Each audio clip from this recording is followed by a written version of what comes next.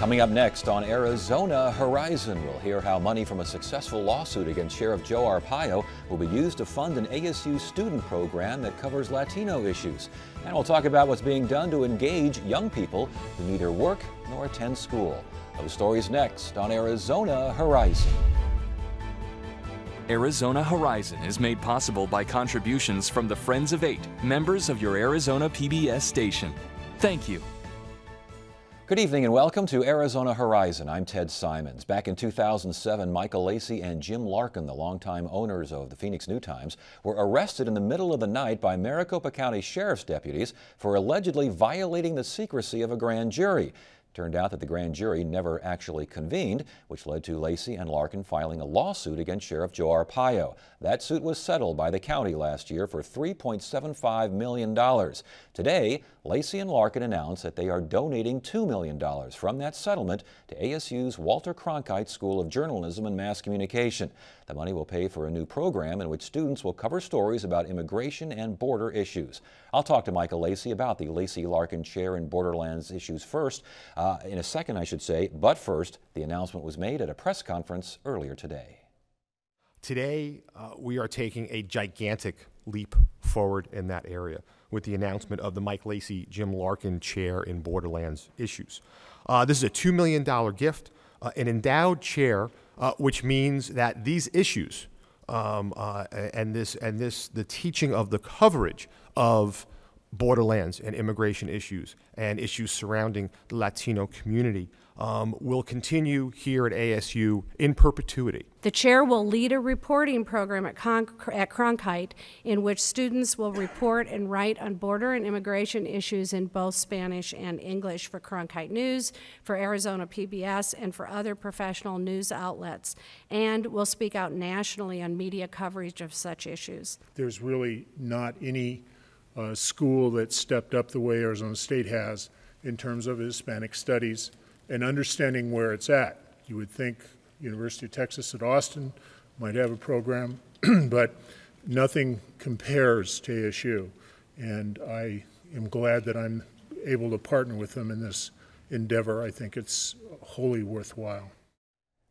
And here now to talk about the new endowed chair at ASU's Cronkite School is Michael Lacey, co-founder of the Phoenix New-Times. Good to see you. Good to be seen. Thanks for being here. Why are you doing this? Why are you making this investment? We had the sum of money that we had to decide what to do with, and we were given the money as a result of being arrested by the sheriff, and we were arrested for what we were writing, and we were writing for a community newspaper, so we wanted to put the money back into the community. And we have a governor in this state that has decided that Mexican-American kids should not have driver's licenses. We have an attorney general that has tried to put an end to Hispanic studies in Tucson. And we have a lawman that's under a federal court injunction for racially profiling Mexicans and Mexican-Americans. So we wanted to get the money working to improve the lot of organizations that are working on behalf of migrants and Mexican Americans, and we wanted to fund the chair here at ASU so that there would be reporters going out into the community to tell the stories of this segment of our population. Do you think that the coverage of immigration and border issues up to now has been lacking? Yes, I think it's been lacking across the board. And in this last election cycle, you saw a parade of television ads all aimed at attacking the Mexican-American community and the Mexican community, by toughening up the border, treating the people that live in Mexico, treating them as if they were terrorists rather than neighbors. One congressional candidate actually had the ISIS flag and a black-robed figure being paraded on the TV ad, as she talked about needing to close the border, needing to strengthen the border response. It has just been a remarkably hostile environment. And I noticed a quote from you was, "We intend to encourage the better nature of students at the Cronkite School with this." Explain that, please. Well, we are optimistic that there are some students at ASU with good souls. We haven't researched this yet, but we believe that to be the case.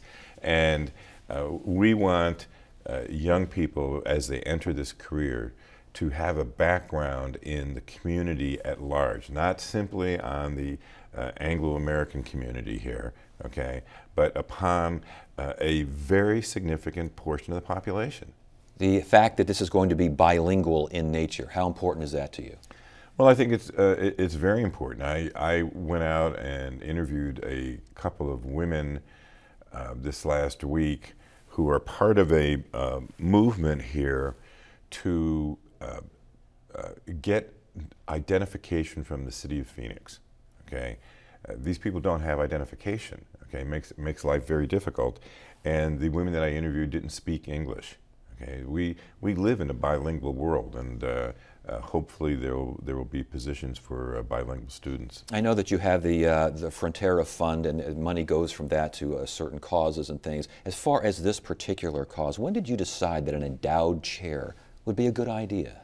Well, if you have a beer with Kristen Gilger or Dean Callahan, it certainly becomes clear that this would be a wise use of the funds. And so we've been working on this for several months now, and we've also been in the process of interviewing and giving financial support to a dozen different migrant rights groups around the state, or Mexican American support groups here in Phoenix. And that's at Frontera, the Frontera Fund, correct? That's correct, yes. As far as what you want to see from this particular endeavor, what do you want the students to learn? What do you want to be the overriding emphasis here? I think as the students get to know the community within which they live in a more nuanced way, it will be, as their stories appear, it will be more difficult for the government, more difficult for politicians, more difficult for demagogues to scapegoat the Hispanic community, which is part of what's been going on. You mentioned that, and yet Joe Arpaio, this is where this money is basically coming from, is from this lawsuit and from the county. Right. He enjoys, and he still enjoys popularity. He has enjoyed such support over the years, and he certainly has not been lacking for media attention. How do you explain that? Well, we're not the first organization to understand that the populace at large can be rabble-roused, okay? And he has appealed to the baser instincts and to the paranoia about people who don't know Mexicans, don't know Mexican Americans, and don't understand the terrific role they have played in the history of this city and in the history of this state. And the other thing that I would mention is that the sheriff's popularity has decreased with each election, and were we to find a candidate that had anywhere near the money that he has at his disposal, I don't think he would be the sheriff for another year. As far as this chair is concerned, I notice it will also serve as a national voice on Latino issues. What exactly, again, are you looking for there? Well, we're the state that has the border with Mexico, and this is a port of entry for many Hispanics, and I think that these stories can be told in such a way that they have a national implication and national leadership. You know, the Mexican American community is not confined to Arizona any longer. I mean, I was just back on the East Coast, and eating in really great Mexican restaurants that are, and no matter what restaurant you go into, you're going to find that the staff is often largely Hispanic. Mm-hmm. Okay, so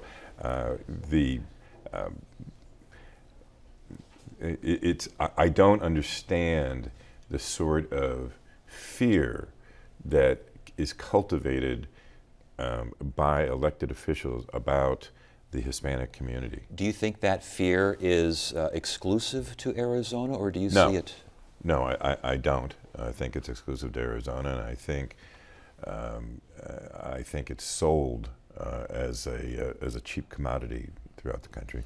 If you were this endowed professor at ASU and you were standing in front of a group of students, what would you tell them? What would you teach them? What would you show them? Well, there are rich political stories out there for students to be doing. There are human interest stories. Okay, it's everything that you see on the television news or that you see in a daily newspaper about the power structure. Okay, could also be explained from a Hispanic perspective. Okay, and should be explained from a Hispanic perspective. Why is the governor trying to deny driver's licenses? There is no public transportation to speak of in Phoenix. Okay, if you're going to get from point A to point B, if you're going to get to your job, you need to drive a car. Do you want that kid licensed and with insurance, or do you want the kid just taking a chance? And these are issues that transcend race. Last question. There have been efforts in the past, a variety of efforts, not quite this I don't know, large and bold, but there have been efforts to chronicle the Mexican-American Latino community in a variety of ways. What do you want? How can this be different? What do you want to see different from other attempts? Well, this will be well financed, okay, and that's important. Two, there is a commitment. The journalism department here at Arizona State University they're not just doing this for the money. They're excited about the opportunity, and they understand that. And there's a significant component of Hispanic students within the journalism department. I mean, from our perspective, everything just sort of came together really well. All right. Mike, good to see you. Thanks for joining us. It's good to be seen again, as I said. Good to see you.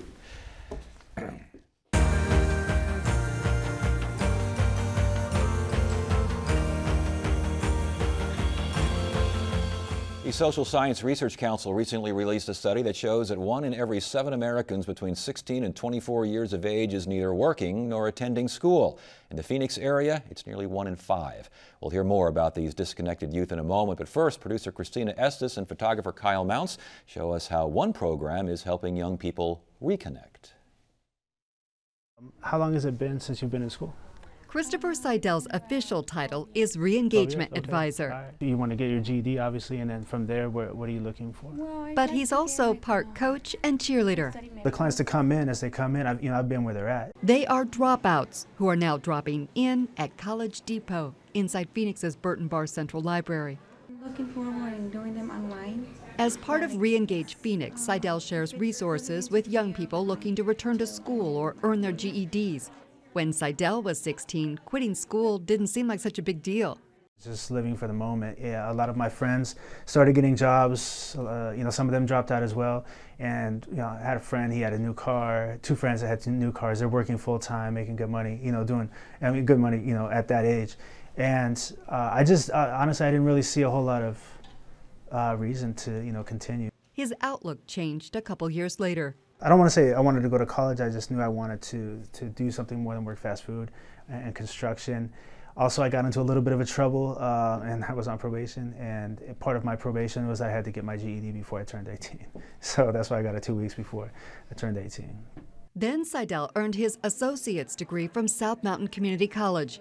A scholarship led him to ASU, where he graduated with a bachelor's degree in Spanish.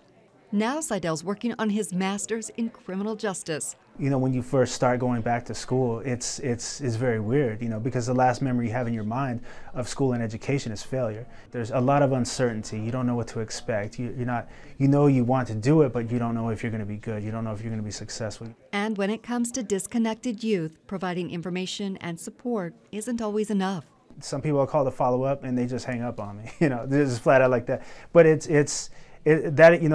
just take that, you can't get down, you just take that and use that as fuel and motivation to persevere with the people who are moving forward. According to the Measures for America report, the Phoenix rate for disconnected youth has improved since 2012, when Phoenix ranked worst among the nation's largest metro areas.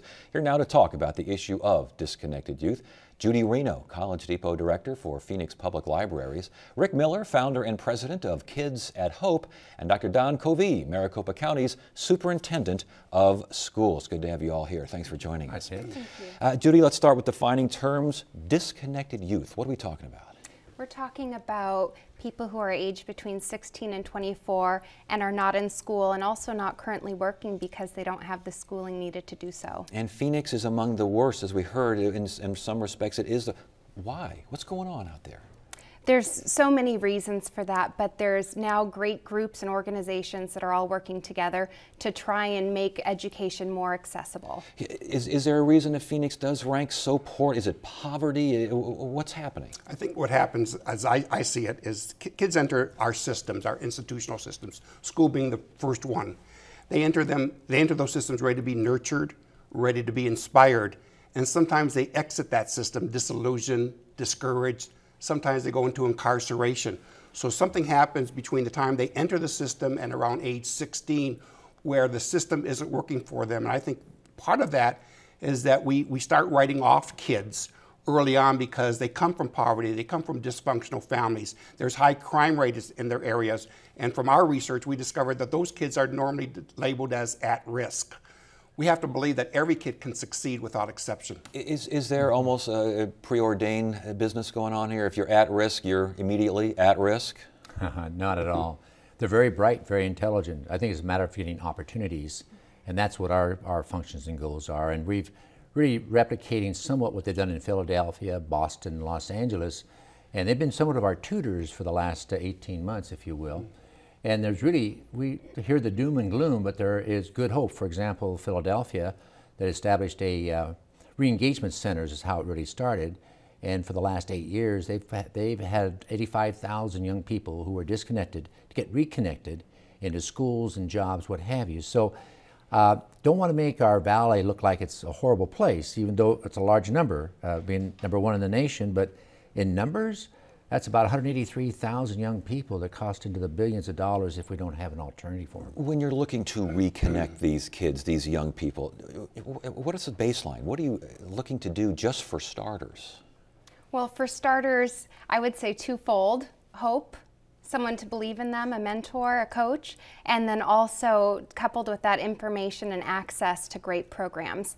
And the good news is there are great programs in the Valley, but people need to know where to go to get connected with those items. And as Rick mentioned, early intervention probably a big factor as well. That's huge. And are there strategies out there for that early intervention? There certainly are, in the schools and also in community-based organizations, as well as in the city of Phoenix. In Phoenix Public Library, we've been trying to do so. Is there, we talked about the fact that sometimes it's almost preordained. People think, oh, you're at risk and you're going to be at risk. Right. But the importance of high expectations, and on both sides, high expectations are good, but high expectations can mean disappointment for some. Not necessarily, because there's high expectations in all different realms of life. So there's high expectations that you're going to grow up and be a good mom or a good dad. There's high expectations that you're going to be a good community person. You're going to give back to your community. There's high expectations that you're going to enjoy your quality of life. And then the one we tend to disproportionately focus on, there's high expectations that every kid's going to go to college. And maybe not every kid's going to go to college, but every kid can be successful. And that's where we've kind of failed our children in really defining the word success for them. What does success really look? Is it a college diploma, or is it being a good parent, a good community member, providing for your family, and enjoying your quality of life? There has to be a larger definition of success, and if there is, more kids can succeed. Do you agree with that, Don? The idea that you got to give them a chance, give them hope, as you mentioned, and an opportunity, put them in a place to succeed. Absolutely. There's actually 4 pathways we're working on. One's re-engagement center that Judy does a great job with. Youth development is Rick's area, and then in the kind of the centerfold of these 2 bookends, which is nice positioning these 2 fine people, is there's career pathways, but also educational momentum. And the educational system has to be altered and changed and move away from what they traditionally were not successful in. And so they have what they call big picture schools that have been very successful across America that really combines both work externships, internships, and they can actually take courses that help them do better in those particular jobs, but knowing what they're good at is part of the re-engagement centers that do with that. So those 4 pathways, Ted, are profoundly very successful nationally, and that's what we want to bring to the Phoenix metropolitan area. Let's say I'm a young adult, I don't have a job, I'm not in school, I think I want to get re-engaged, I don't even know what it means. I come to your center, I approach you and say, I want to get involved, I don't know where to start. Where do you start?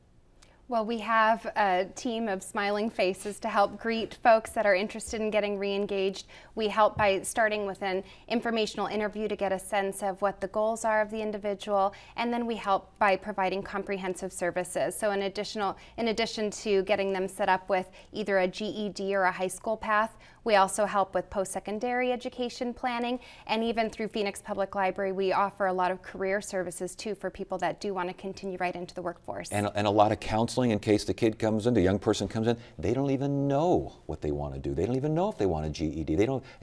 That's available as well? It is, and it's one of the most important parts because it does, it's that long-term vision of why continue on to get re-engaged, because I can picture myself moving on into that important step of my life. And then once I'm the young person and I think I don't want to go down path A. How do you make sure I stay on path A?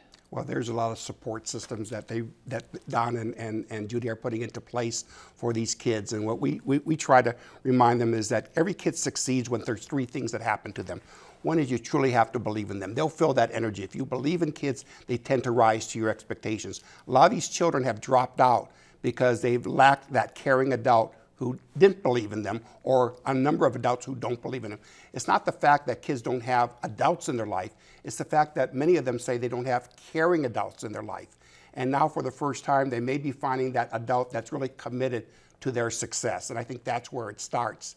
And then beginning from that point forward, you begin to ask them, what will it take for you to achieve success? They become the agent of their own lives.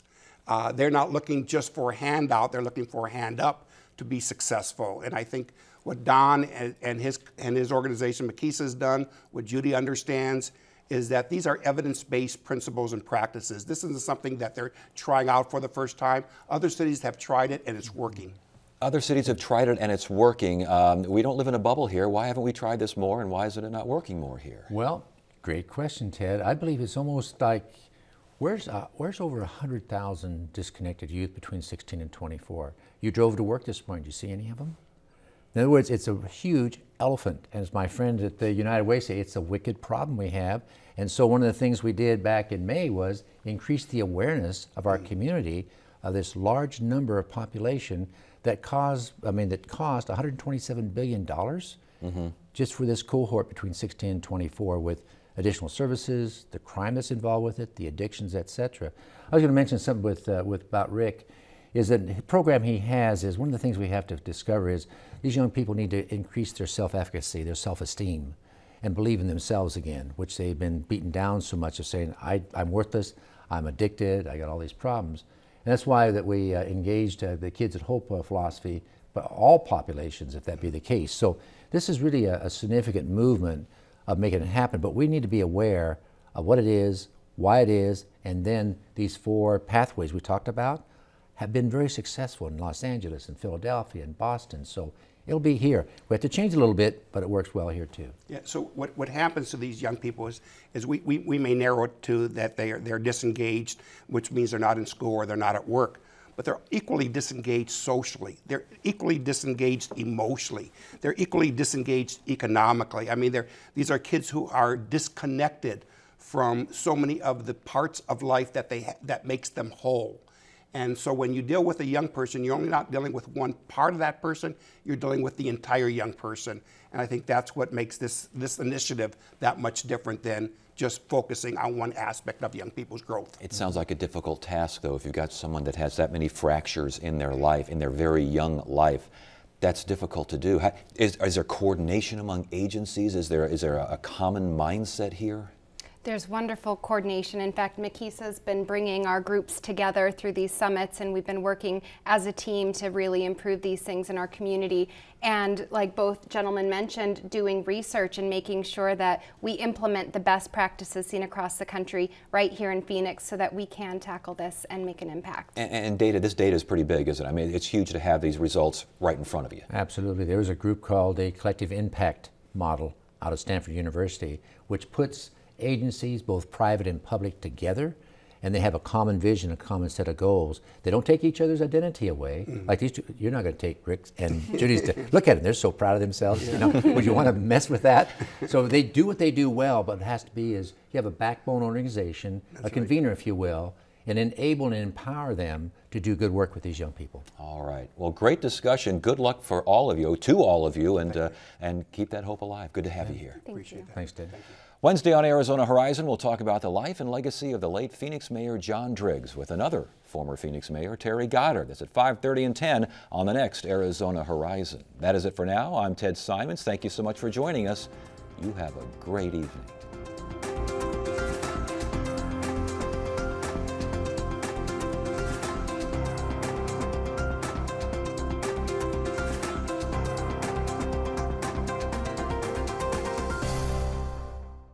Arizona Horizon is made possible by contributions from the Friends of 8, members of your Arizona PBS station.